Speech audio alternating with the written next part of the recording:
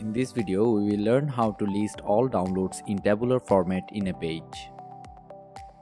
This shortcode will list all packages downloads in tabular format with sorting and searching options.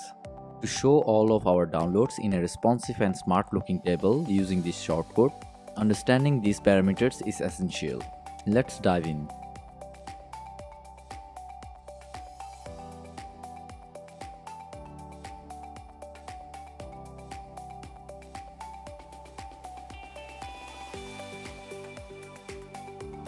Our first parameter is login. This parameter allows us to make a page members only. To use it, add login equals to 1 in our shortcode. If we omit it or use login 0, the page will be accessible to all the visitors. Next, we have a thumb parameter. By default, it shows a package icon.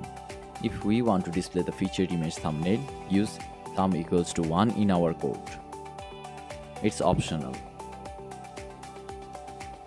The items per page parameter controls how many items are displayed on each page. Specify the number we want and our page will adapt accordingly. Now let's talk about the categories parameter. We will have to use this if we want to display the table for specific categories. Just add the category parameter in our code. It will filter the content accordingly.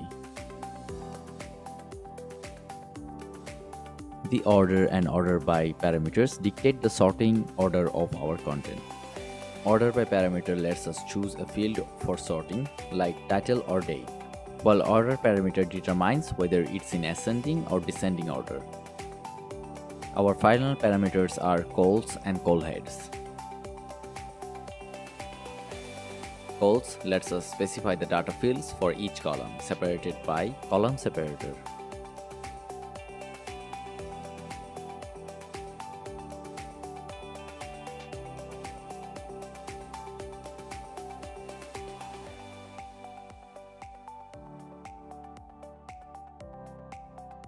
Call head sets the column headings in the table. We can add separator to specify column width. Here is an example.